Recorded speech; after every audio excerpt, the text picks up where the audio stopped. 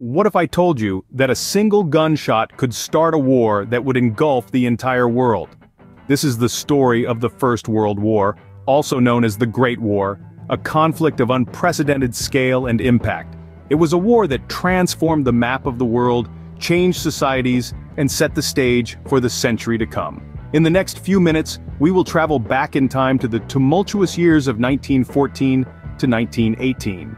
Imagine a world on the brink, a single event capable of tipping it over the edge. This was the world of the early 20th century, a world teetering on the precipice of a great war. In this volatile atmosphere, one incident in particular lit the fuse. June 28, 1914, Sarajevo. The heir to the Austro-Hungarian throne, Archduke Franz Ferdinand, was visiting the city with his wife, Duchess Sophie. Tragically, their motorcade was targeted by a group of young nationalists, the Black Hand. A failed grenade attack in the morning set the stage for the fatal encounter later that day. Unbeknownst to the Archduke, one of the conspirators, Gavrilo Princip, was still lurking in the city. As fate would have it, the royal couple's driver took a wrong turn, leading them directly into the path of Princip. Seizing the opportunity, he fired 2 shots, striking both the Archduke and his wife. Within an hour, both were dead. This assassination sent shockwaves through the political landscape of Europe. Tensions had been simmering for years, amplified by a complex web of alliances and rivalries.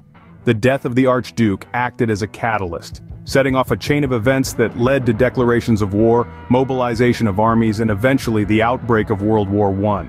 And just like that, the world was thrust into a conflict of unprecedented scale. In a world divided, alliances can make or break nations. The Great War was no exception, with 2 major alliances at the heart of the conflict: the Entente Powers and the Central Powers. The Entente Powers, also known as the Allies, had a core of 3 nations: France, Russia, and the United Kingdom. France, seeking to regain territories lost to Germany in a previous war, was eager to counterbalance the growing German power.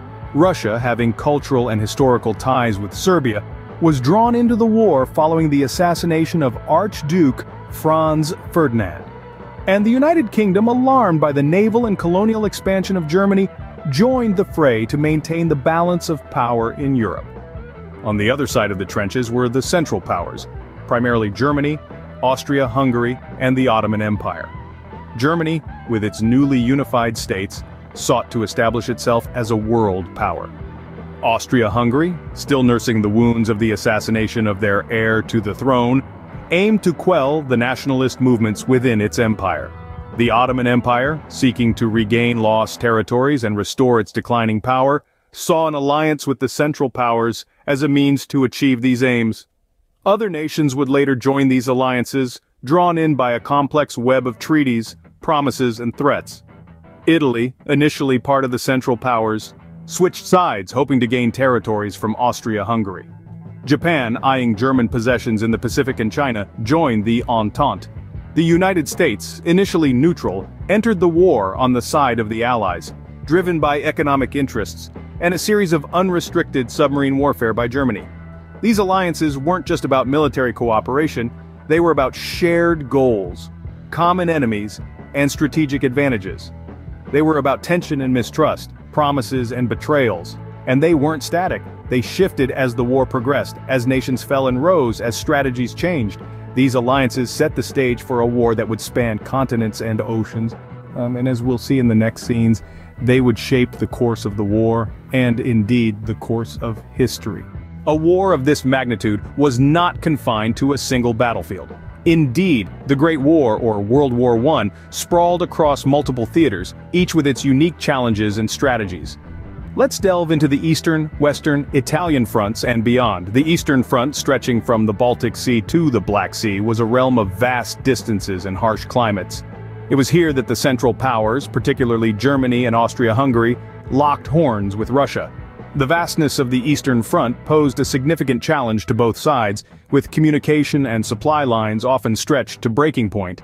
Yet it was also a theater of maneuver and mobility, where encirclements and breakthroughs were common. Shifting our gaze westward, we encounter the Western Front. Here, a different kind of war was waged. A war of attrition, marked by trench warfare, where victories were measured not in miles gained, but lives lost. The Western Front, stretching from the English Channel to the Swiss border, was a brutal testament to the industrial scale of 20th century warfare. The machine gun and the artillery shell reigned supreme here, turning the beautiful French and Belgian countryside into a lunar landscape. Then we have the Italian front, where Italy and Austria-Hungary grappled in the rugged terrain of the Alps and along the Isonzo River. The battles here were defined by their verticality, with soldiers often fighting at high altitudes in freezing conditions and on slopes of treacherous steepness. The strategies evolved here were as unique as the landscape itself, with tunnel warfare becoming a grim reality. Beyond these major fronts, there were other theaters too, from the scorching deserts of the Middle East to the freezing waters of the North Sea. Each presented its challenges, its strategies, and its tales of heroism and tragedy. The battlefields of WW were as varied as they were brutal. From the vast plains of the East to the claustrophobic trenches of the West, from the dizzying heights of the Italian Alps to the scorching deserts of the Middle East, World War I was truly a global conflict, fought on an unprecedented scale. The battlefields of WW were as varied as they were brutal. In every war, there are moments that change the course of history. In the Great War, these moments were plentiful, each one tipping the scales ever so slightly and changing the landscape of the conflict. Let's turn back the clock to the 1st of July, 1916, the start of the Battle of the Somme. This was one of the bloodiest battles in human history, with over 1 million casualties on both sides. The sheer scale of loss and destruction was a wake-up call to the world, underlining the brutal reality of modern warfare. However, the Battle of the Somme also marked a significant turning point, as it marked the first large-scale use of tanks. These steel beasts, introduced by the British, forever changed the face of warfare. No longer could trenches and barbed wire halt the advance of an army. The tanks, though few in number and plagued with technical issues, represented a new era of warfare, one of mechanization and mass production. The year 1917 brought another significant pivot, the entry of the United States into the war. American resources and manpower tipped the balance in favor of the Allies.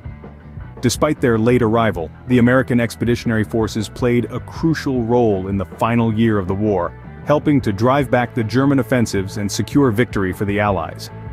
But each of these moments, as monumental as they were, did not stand alone.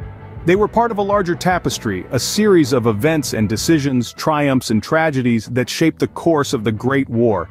Each moment, each turning point had a ripple effect that extended far beyond the battlefields of Europe. These pivotal moments shaped the war and the world as we know it. They left indelible marks on our history, forever changing the way we understand conflict, diplomacy, and the human capacity for both destruction and resilience.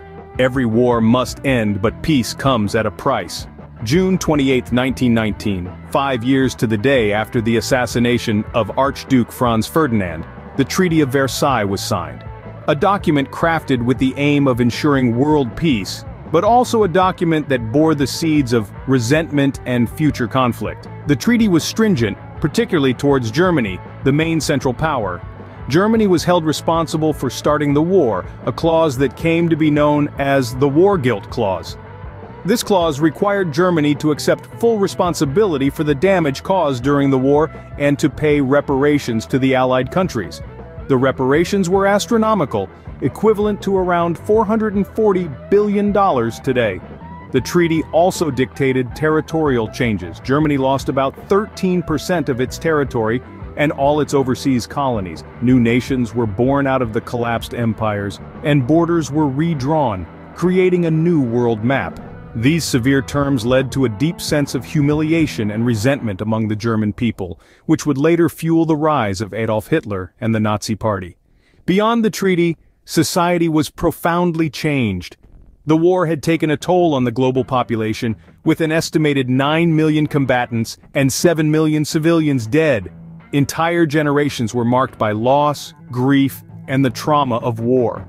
Women, having stepped into roles traditionally held by men during the war, began to demand greater rights and freedoms. This led to significant societal shifts, including the rise of the women's suffrage movement. Geopolitically, the world was different too. The Russian Revolution had led to the establishment of the first communist state. In the Middle East, the fall of the Ottoman Empire set the stage for decades of unrest. In the end, the Treaty of Versailles and the aftermath of the Great War set the stage for a new world order, one rife with tensions that would eventually lead to another global conflict. And so, the Great War ended, leaving a world forever changed. In the span of just 4 years, the world was transformed by a war of unparalleled scale. We journeyed from the spark of conflict with the assassination of Archduke Franz Ferdinand, through the complexities of alliances formed and the immense battles fought on various fronts. We explored key events, turning points, and the aftermath, including the Treaty of Versailles. The echoes of the Great War still resonate today, a stark reminder of the cost of global conflict.